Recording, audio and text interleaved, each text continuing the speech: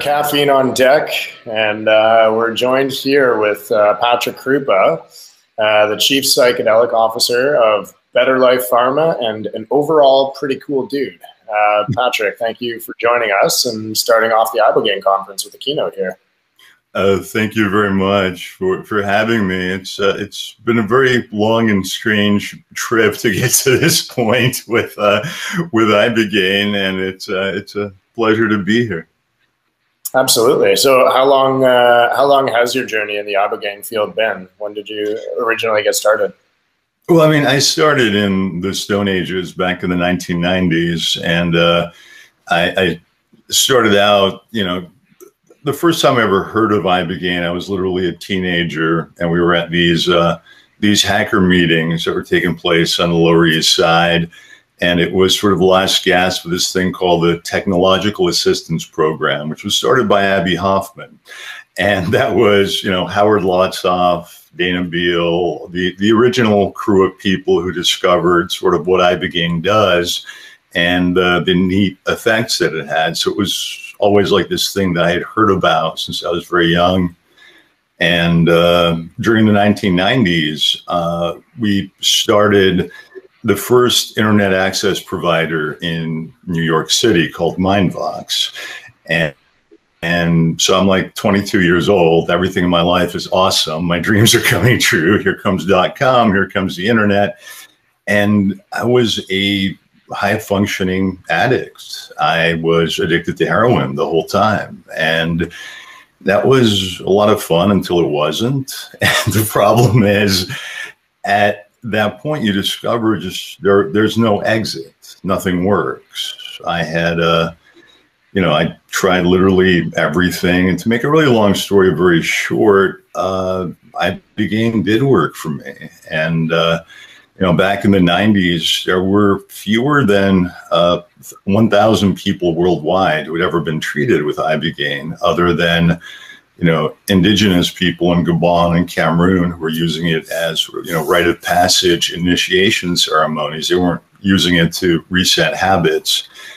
And that's how I ended up working with Ibogaine during the very late 90s, early 2000s. That's incredible. And since then, it's definitely increased in popularity, I guess you could say, or just, mass cultural adoption. How many people by now do you think have been treated by Ibogaine for similar afflictions? It's really, really hard to say. I mean, it's, Dr. Ken Alper wrote a paper back in the 2000s, and the speed was picking up exponentially, and we're orders of magnitude. I mean, the worldwide awareness that Ibogaine exists has amplified tremendously. There's, we're like 3 generations of people past that point in time. And, Howard, who was an amazing human being, he passed away in 2010. And I think he would have been very excited because his dream was always medicalization, bringing Ibogaine to as many people as humanly possible. And that seems to be in the process of happening right now. Beautiful. Who is your Ibogaine hero? Who's the person you look up to in the Ibogaine world, or people? my Ibogaine hero, well, that would be Deborah Mash, because she's the single individual who, not only detoxed me, but it's enabled me to save my own life. I mean, I hit a very low bottom. I was doing, I was on 200 mgs of methadone per day, and I was doing about 1.5 grams to 2 grams of heroin on top of that. It's hard to say if it's 1.5 grams or 2 grams, because there are all those quality control issues with the black market. You can't get GMP heroin, which is one of the problems with it. But I was pretty close to being dead. And, Ibogaine provides a reboot. And then, after that, I got pulled into a completely different life in a very enriched environment. And suddenly I'm at the Department of Neurology, and I'm dismantling brains and working with the human supercomputer. And it was just, okay, here's a brand new life. And it changed the path that I was on completely. So that would be Deborah, who's here with us. Yeah. Yeah, and we're excited to have a keynote from Dr. Deborah later on today. And, really thrilled to have you here and just, an all-star cast of speakers, and really excited to get this going. So I'm not going to hog up too much time on the mic here. I really appreciate you taking the time to join us, and I'll shoo myself off backstage and let you get into the good stuff with your keynote here. Thanks so much for joining us, Patrick. Thanks for having me, Patrick.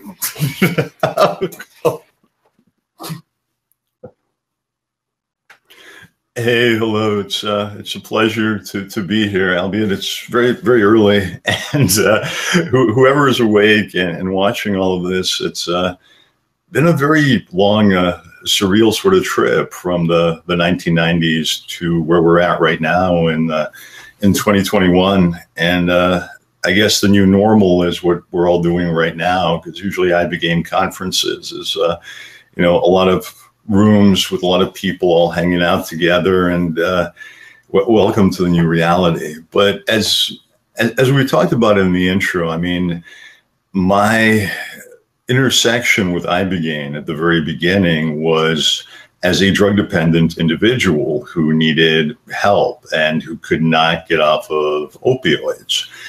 I tried literally every detox methodology, every paradigm, every treatment that existed, like back in the 90s. I mean, I didn't have a lack of funding. I didn't have a lack of access to professionals. I was living in New York City. And, to compress it down and make it shorter, nothing at all worked. I was on methadone maintenance for years and years of my time. I was on methadone tapers where, you titrate down towards nothing and step out of it. I did ultra rapid opioid detox twice. It didn't accomplish much of anything. It's like, okay, you're clean, but you're clean and you feel terrible. You're just sick. And the only thing you can think about is getting straight. And so then you do. I was on the very early clinical trials for buprenorphine, where they were trying to make it bioavailable sublingually, which they succeeded with. That became Subutex and Suboxone, and that was under the auspices of Dr. Richard Resnick at Columbia. And he was actually a really phenomenal doctor. I mean, he was a good guy. There's people in addiction treatment who are just not very wonderful people. Richard Resnick was a great guy. He tried to help everybody, and you'd go in his office and there's a signed photo of Pete Townsend, and there's Eric Clapton. He did not mount Keith Richards' photo. That was not that didn't make him happy. But he had this thing called the TENS unit, which was like electronic acupuncture, and it was incredibly hot at that point in time during the 90s. And I tried that. That didn't work. I was basically moving outwards, trying to find different experimental treatments. And in addition to psychedelic, since my very early teens, I had one of those toxic childhoods that is so popular. And parts of it were a lot of fun. I mean, it was like this intersection of a lot of different worlds all colliding together. His own health issues at the time. And one of his partners named Bob Cisco turned me on to this person named Dr. Deborah Mash, who was working with Ibogaine at the University of Miami.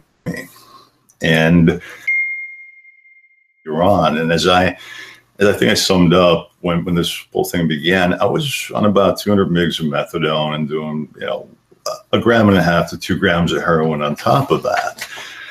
And so all that you're experiencing at that moment in time is pain. It feels like your bones are being smashed. It feels like your spine is being crushed in a vice. You have hot flashes, cold flashes. You feel terrible because your endogenous endorphin production is completely shut down because you keep introducing exogenous molecules into your bloodstream and attaching them to your receptors. I mean, you're going through withdrawal. And I was given Ibogaine. And what happens within about 30 to 45 minutes, it feels like,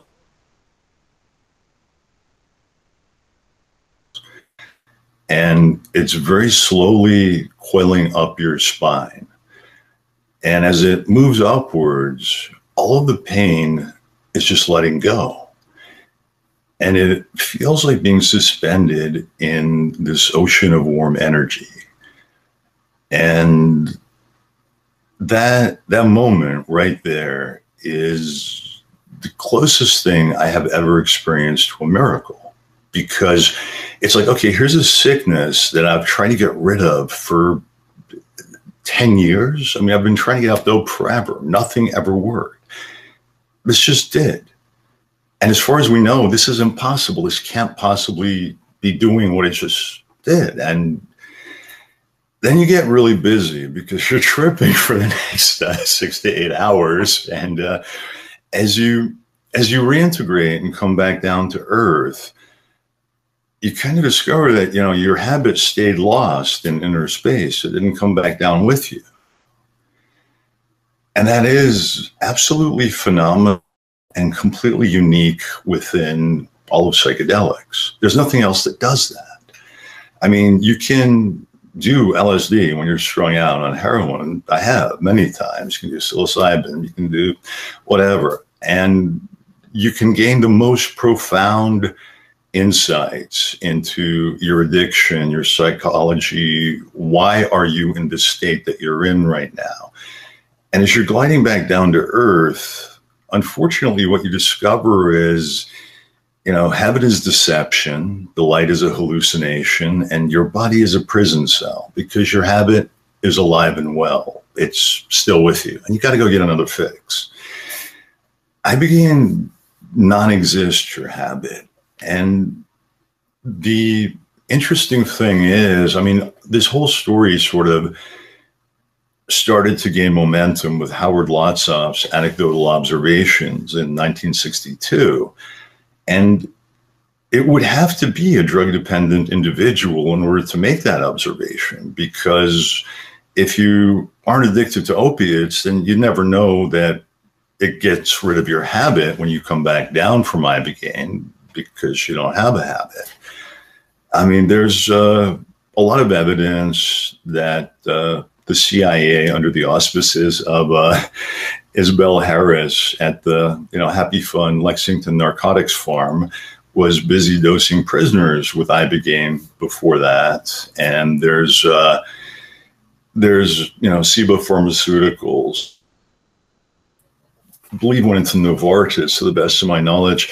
They were doing some research with Ibogaine in the 50s as an antihypertensive, but none of their findings were ever really published beyond some very early indications. So, Howard basically kicked open the gates, and Ibogaine treatment started happening during the late 70s, early 80s. By the time it was the 90s, it was kind of like shutting down, but people were getting treated on the Lower East Side of New York City. That's sort of the birthplace of Ibogaine. And, the Lower East Side is gone. If you go through all of these places in time, it's like everything has been raised and condos have gone up. It's just like it doesn't exist anymore, except in your memories and some videos on YouTube. But the really amazing thing that happened was Howard Lotsoff pushed for medicalization of Ibogaine from the very beginning. He was issued a series of patents for Ibogaine versus polysubstance abuse disorders. He formed a company. He knocked on everybody's door trying to get their attention that, hey, this works. And I think one of the only individuals that really listened to him was Dr. Deborah Mash at the University of Miami. And during the 90s, she accomplished what was essentially impossible. She got the FDA to move. The FDA green-lighted phase 1 clinical trials on Ibogaine on human drug-dependent subjects within the United States.